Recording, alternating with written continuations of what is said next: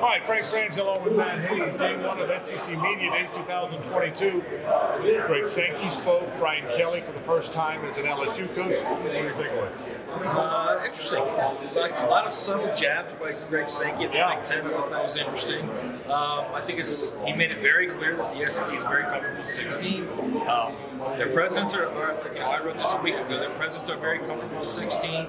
Unless something crazy happens, like Notre Dame joining the Big Ten, I think they're set at 16. And I think Brian Kelly's first day with the SEC in front of this carnival was phenomenal. I think he showed himself very well and he made a lot of nice moves. I have a different take on Sankey a little bit.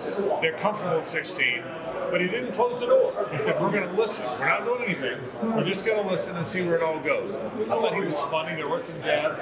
I thought he was, the thing that bothered him the most is NIL being controlled by various legislatures, not by college football people. I think that was very clear. I thought Brian Kelly was great. Loose, funny.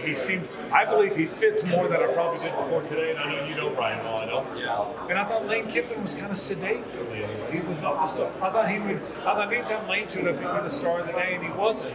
He was kind of quiet with him. Yeah, Lane's kind of grown a little bit. I think last year helped him. I also think, honestly, Lane knows what he's got right now. He doesn't have a quarterback. Right. And this is a quarterback league. It's a quarterback sport. He does not have a quarterback right now, and he's a little nervous. He's got his entire offense basically is full of transfer portal guys. So I think that's probably why you saw him a little more subdued.